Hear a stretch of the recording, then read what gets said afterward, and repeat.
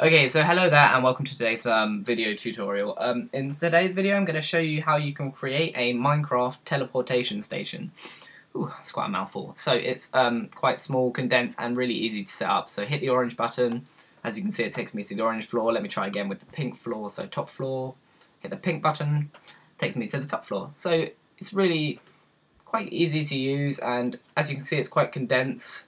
It doesn't take up much space. You've just got one command block placed behind a normal block. And I didn't mention that before, but the command blocks have come in the new update. They're really good. There's going to be a lot of stuff we can do with them. So what you could do is you could add numbers along the top or the bottom, and you can have it like an elevator kind of button press or a lift button press. To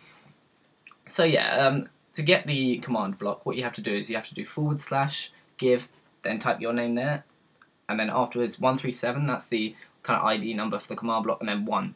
That's how many I want to be given. Obviously I'm in creative mode, so I only need 1.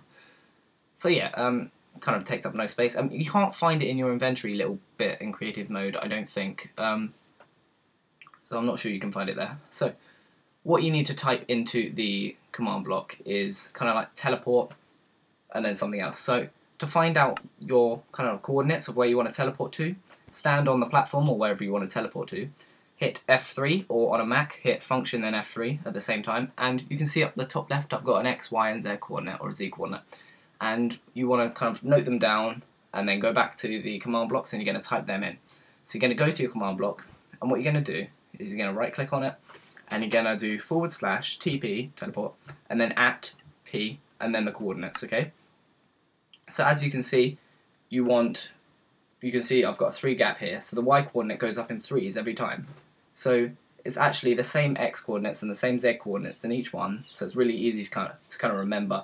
And then you just add 3 to the Y coordinate each time. So that's pretty much everything I've got to say about this. You can make it look more fancy, or you can have a number system, as I said before. And yeah, that's pretty much everything about this teleportation. So there's a lot more features about that, but if you want to see any of my other videos, if you enjoyed this video, I've got a block swapper here, that's another redstone tutorial, and I've got a TNT time bomb, and that's really good as well. They're both really simple to set up and great to use. So thanks for watching, and see you guys later.